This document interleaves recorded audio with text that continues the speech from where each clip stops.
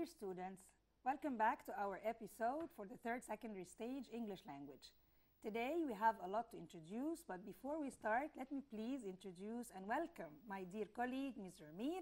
We're going to be together for today. Ms. Jermeen, hello. Hello, Ms. Caroline. Thank you so much for this introduction. Dear students, welcome to a new episode of your English program, and hope you enjoyed today's episode and benefit from it. And I would like you, as we have always said, to be prepared with your stuff, because today we are going to deal with a new unit. Today we have a new unit called Finding Work. We have a lot of vocabulary to introduce and some more exercises, and also we have a lot of grammar to introduce today. Let's start together with the first part of our work. Ambitious. Determined to be successful or powerful. Ambitious يعني طموح. Applicant. Someone who has formally asked for a job, a place at a college, etc., especially by writing a letter. CV.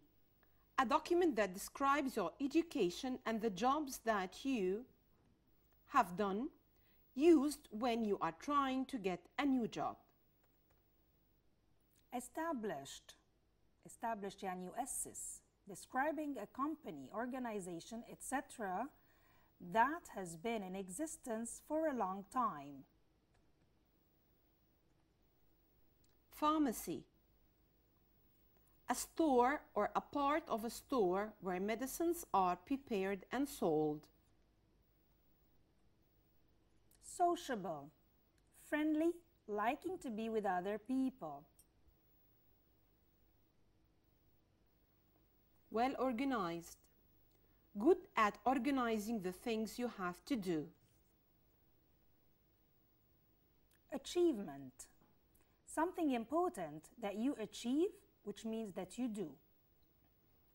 Fluent. Able to speak or write a language very well. بطلاقة. Neighborhood. A small area of a town or the people who live there. Skill. An ability to do something well, especially because you have practiced it. Trainee. Someone who's being trained for a job. المتدرب. Choose the correct answer from A, B, C, or D. It's important for nurses to get on with their patients. The hospital is looking for space, young people to train. Readable, searchable, sociable, or survivable. Of course, is looking for sociable. When they are applying for a job, some people start their space with personal details. Others put their qualifications first. Of course, you write your CV when you are applying for a job. Our school is very space. The staff and students are always on time and everyone knows exactly what they have to do. Of course, they are very organized. Our family has a well-spaced business. It was started by my grandfather in 1935. Attached, detached, talented, established. Established يعني يؤسس أو ينشئ. I need some medicine. Is there a or an near here? Bakery, pharmacy, grocery, or embassy. طبعا medicine يبقى I need a pharmacy. You are the most spaced person I know. You never forget anything and you are never late. Well established, well organized, well behaved, well dressed.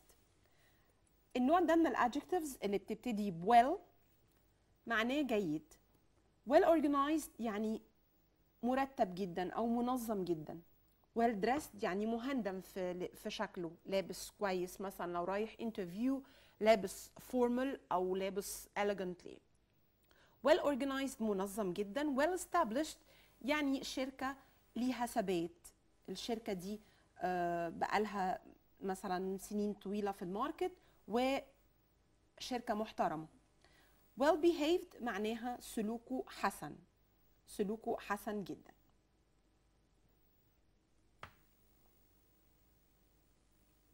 My uncle was always space, he was always looking for a better job. Conscientious, jealous, envious, or ambitious. Of course he was always ambitious, طموح لوجود وظيفة أحسن.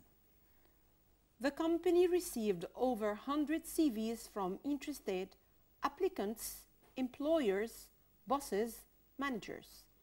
The right answer is applicants. My brother is more space than me. He gets on with everyone he meets. Ambitious, selfish, sociable, unreliable. Of course, it's more sociable. Tim has applied space join the Navy. In, with, for, to. Tim has applied to join the Navy. He's a very good man. He always does his work perfectly, carelessly, lazily, or suddenly. Of course, very good man. Definitely he always does his work perfectly. Find the mistakes in each of the following sentences, then write them correctly. After a few years, he became very scornful at drawing. Of course, scornful is a negative word. He gets very skillful at drawing. How many jobs had you replied for before you were offered this one? Replied يعني يرد. So when you applied for the job, you apply for a job. Mona has always been an ambiguous and hard-working manager. Of course, Mona has always been an ambitious يعني حاجة مش مفهومة لكن ambitious يعني طموح. Do you have any experiment of working with kids? Do you have any experience? They live in a wealthy motherhood of New York. Of course, this is wrong. They live in a wealthy district أو neighborhood of New York. The intruder asked me difficult questions. I don't think I will get the job. The interviewer. الفرق بين الكلمتين طبعا واضح. Grammar. Direct and indirect speech. طبعا قبل ما نتكلم على direct and indirect speech نخلي بالنا as we said before انه ال indirect speech we are going to change the form. we're going to change. ايه اللي هنغيره؟ هنغير السنتنس من بره اللي هو الانترودكتوري فيرب زي says و tells ولا هنغير السنتنس؟ طبعا هنغير السنتنس من جوه وفي تشينجز كتير هنقولها مع بعض دلوقتي. بليز فولو اس لانه في تشينجينج في التنسز، في تشينجينج في الادفيربس، لكن اهم حاجه الانترودكتوري فيرب اللي في الاول اللي هو says او tells او said او informed. التنس بتاع الفيرب ده ما يتغيرش زي ما هو جاي، زي ما بنحطه بالظبط. يعني لو هو says in the present form يفضل says in the present form. جاي لي said in the past form يتحط said in the past form. الفيرب نفسه cannot be changed. طب هل في تغيير بيختلف لو الفيرب ده كان present أو past؟ Yes, these are the changes that we're going to see in the coming slides. So please following us exactly with what we say. Ms. Germaine and I are going to explain into more details how can we change all this together. Let's start with the first example. As we said, says is going to be says and says to is going to be tells. مش هنقول he says to me، بالأفضل نقول tells. Shall will say to is changed into shall will tell. He says to me, I'm studying English. طيب الجملة اللي قدامنا فيها الحاجات اللي لسه شرحنا دلوقتي، ميس كارولين لسه شرحها، انه الدايركت في شكل معين، في كوما، في سبيتش ماركس، وفي جملة بتتقال جوه. أول خطوة هبص عليها، هبص على الفيرب، التنس بتاع الفيرب اللي هو say أو says اللي في البداية. أول تغيير هعمله إني لازم أشيل كل البونكتويشن الموجود، يعني السبيتش ماركس والكوما دول لازم هشيلهم، علشان أنا عايزة أقول بالظبط اللي اتقال فوق اتقال إزاي. تاني حاجة أخد بالي منها، لو الفيرب الانترودكتوري فيرب اللي بره says في البريزنت هتفضل الجملة في نفس التنس، بيفضل الزمن زي ما هو، ما بغيروش. يعني هو بيقول هنا I'm studying English. احنا قلنا says to me هنستبدلها ب tells، وقلنا هنحافظ على نفس الزمن. يبقى he tells me وهو بيقول I am، يبقى مش ممكن لما هاجي اعيد على لسان حد تاني هقول ان انا اللي بقول، لازم اقول هو اللي بيقول. يبقى البروناون هنا هيتغير من I ل he. He tells me he is studying English. ونلاحظ تاني ان احنا ما غيرناش التنس وابقينا عليه زي ما هو في present continuous. He says to me I play football well. Again he says to me is going to be changed to he tells me. هشيل الquotation او speech marks، هحط بدلها that، وهكمل in the same tense with no changes. طبعا I تبقى he and then we change the tense to match the subject. We're going to say he plays football well, and at the end of the sentence we'll put the full stop. When the introductory verb is in the past, said, said to, told. We change the tense of the direct statements as follows. زي ما قلنا هيتغير التنس، لو بره موجود الانترودكتوري verb in the past هنغير التنسز كالآتي. نخلي بالنا كويس قوي. The present simple is going to be past simple. The present continuous past continuous. The present perfect past perfect. The past simple past perfect. More changes are going to happen for the adverbs. Let's see the adverbs. دول مهمين جدا، لازم يتغيروا.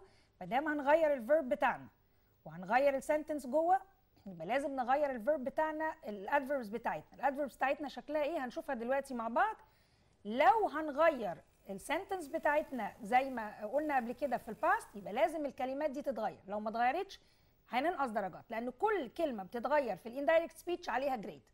فاف وي forget any of these، اذا كان الفيرب او اذا كان الادفيرب بتاعنا او البنكتويشن، كل حاجه من دول عليها نمره.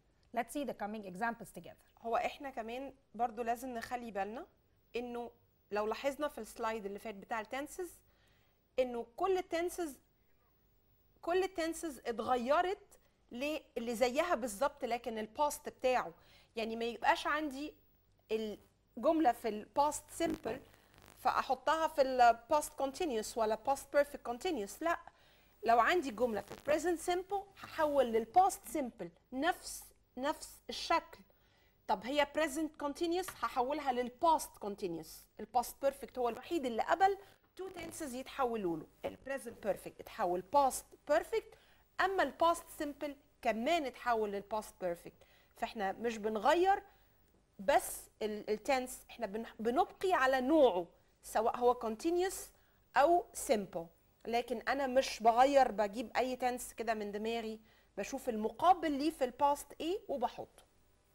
Now go to the adverbs. Now, then, these, those, here, there, this, that, today, that day, tomorrow, the following day or the next day, yesterday, the day before, last week. the week before. He told me that he had played football well the day before. Of course, this is an indirect speech. هنعرف منين ان هي indirect؟ لانه ما فيش quotations، لانه ما فيش punctuation، والsentence فيها that. The direct speech is gonna be he said to me، وهحط comma وهحط speech marks، I can study English today. هرجع الكلمة بتاعت that day into today. Full stop and then the speech marks.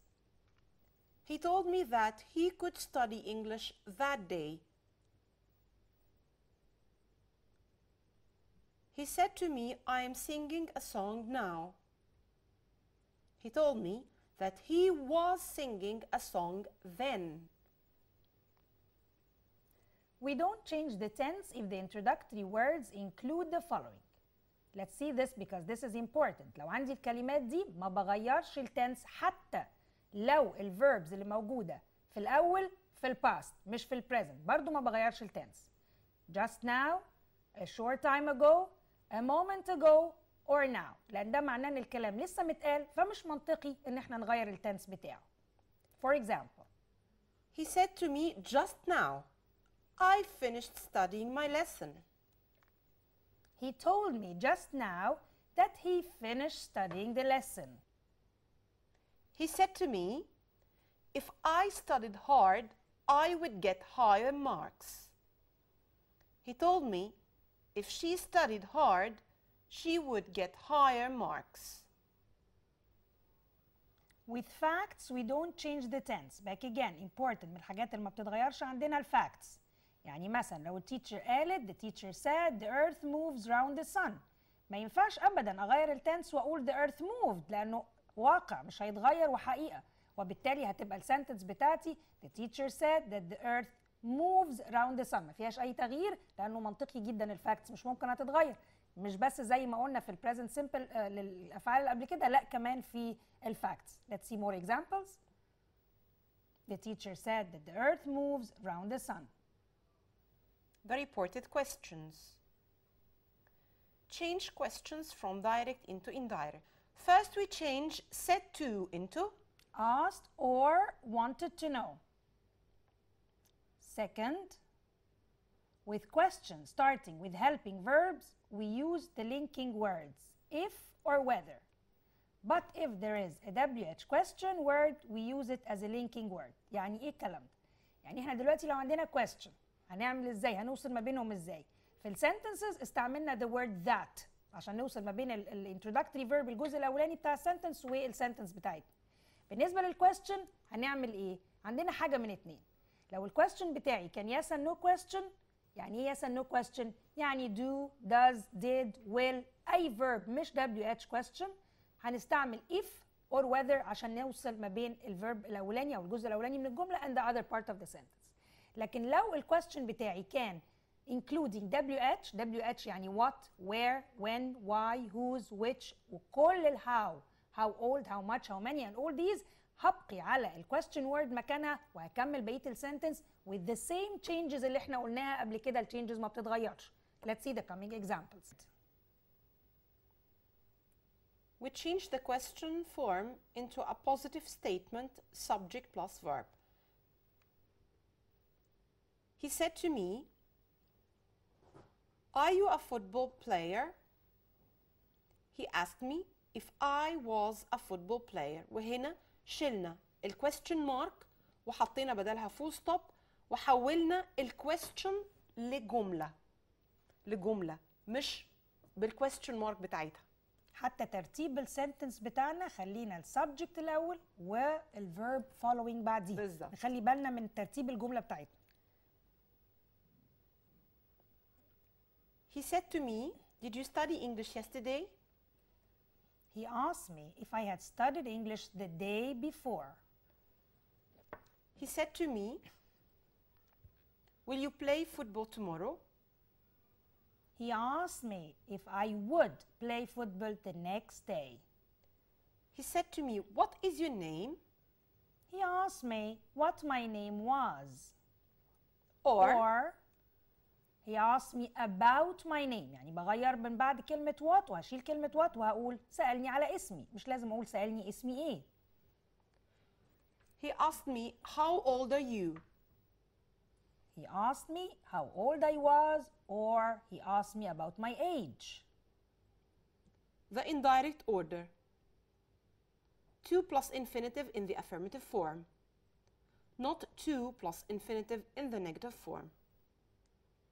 Said to, ordered or advised or begged or asked. ممكن أغير said to لأي من الverbs دي على حسب معنى الجملة. فيها أمر هكتب ordered، فيها نصيحة هكتب advised، فيها نوع من التوسل هكتب begged، فيها سؤال هكتب asked. يعني أنا على أساس المعنى هغير الverb بتاعي. For example, he said, clean the car, Ali. He ordered Ali to clean the car. حطينا ordered عشان ده أمر، وبعد كلمة علي طبعا he ordered مين؟ لازم يكون في شخص، فهكتب he ordered علي وبعدين clean infinitive. هعمل إيه to change it؟ هحط to plus the verb in the infinitive form. He said to me, write the letter. He asked me to write the letter. He said to me, "Don't open the door." He begged me not to open the door. Choose the correct answer from A, B, C, or D. She told me that she, space, TV then, watched, is watching, had watched, or was watching. She told me كانت بتقول لي إنه في الفترة دي كانت بتعمل إيه؟ She was watching TV then.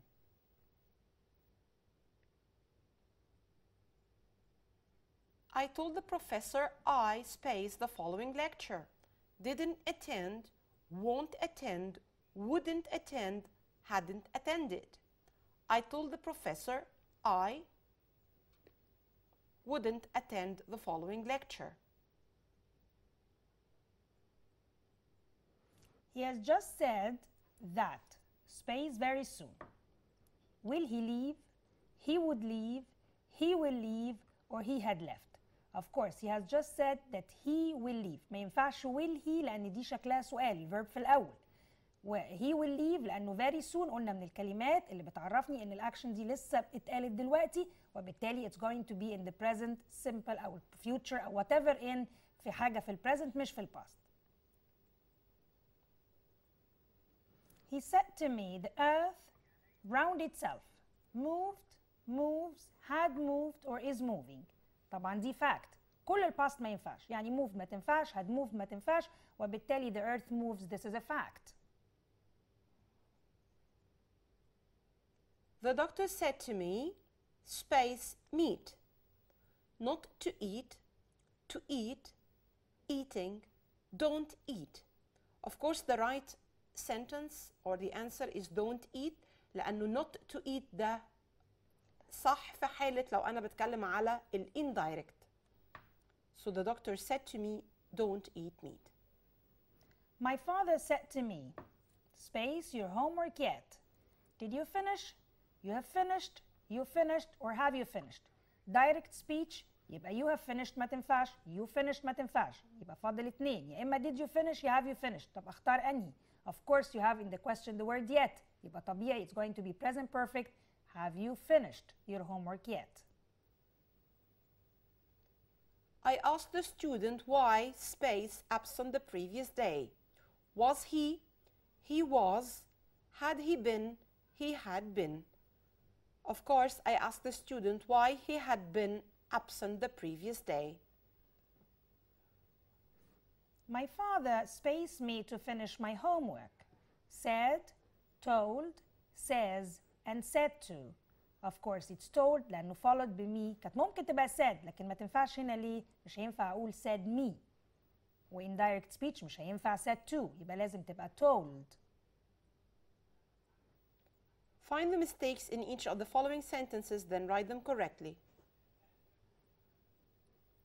Shahd asked me if I can reach that shelf. Shahd asked me if I could reach that shelf. He said to me, you will give me a lift tomorrow. He said to me, will you give me a lift tomorrow? The gardener advised the boys to not pick flowers. جملة مظبوطة لكن في حاجة غلط. What is it? Exactly. It's not to and not the word to not. So they advised me, the boys, not to pick flowers. He said to me, where did you hide the ball? He said to me, where did you hide the ball? طبعا عندي did يبقى الverb اللي بعديها لازم هيجي في الانفينيتيف مش ممكن يكون جاي في الباست لأنه الباست بتاع hide hid فطالما حطيت did في السؤال لازم أرجع الverb تاني لشكله الأساسي والانفينيتيف فورم بتاعه. لازم نخلي بالنا دايما كمان يا مس جرمين زي ما بنقول find the mistakes مش لازم تكون الميستيك المتوقعة في الكلمة أو في spelling ممكن تكون في الفورم of the verb ممكن تكون في الستراكشر نفسها ممكن تكون في punctuation يعني ممكن تكون في أي حاجة so we have to be very careful while we're correcting the mistakes. We read the sentence word for word until we see the mistake that we have. She told me just now she had finished the project. She told me just now she finished the project. Ali suggested to log on the internet. Ali suggested logging on the internet. After suggest, it has to be ing form. He wanted to know why did they keep staring at him. He wanted to know why they kept staring at him. She asked Ali if he is tired that day. She asked Ali if he was tired that day. He told me that if I invite him, he would visit me. Of course, we have to take care. الجملة مقسومة into two parts. ما ينفعش يبقى جزء في present وجزء في past. So it's going to be, He told me that if I invited him, he would visit me. second conditional, no changes, all in the past. He warned me to leave the heater on at night. Of course, this is a wrong sentence in meaning, so he warned me not to leave the heater on at night. ودي بيأكد لنا تاني لما بنقول الميستيكس مش بس إن هي ممكن تبقى في verb، لا ده ممكن كمان في المعنى. My dear students, by that kind of explanation and exercises, we came to the end of our program. We enjoyed our episode with you today and hoping to see all of you next time together. We'll be having more of work to do. Dear students, hope you have benefited from this episode and hope to see you soon next time. Wait for us. Thank you. Bye-bye.